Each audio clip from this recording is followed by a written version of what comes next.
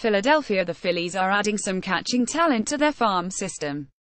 Sources confirmed Tuesday night that the Phillies and Abrahan Gutierrez agreed to a $550,000 bonus, which Baseball America first reported.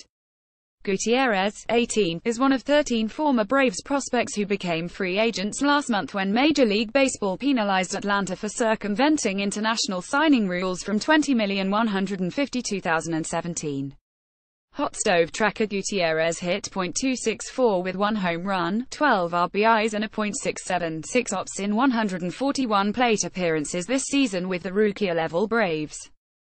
He originally signed with Atlanta for $3.53 million.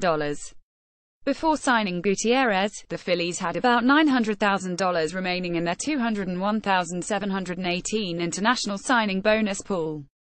But teams are free to use money in their $201,819 pool money to sign the former Braves prospects if desired.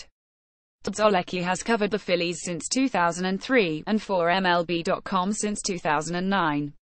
Follow him on Twitter and Facebook and listen to his podcast. This story was not subject to the approval of Major League Baseball or its clubs.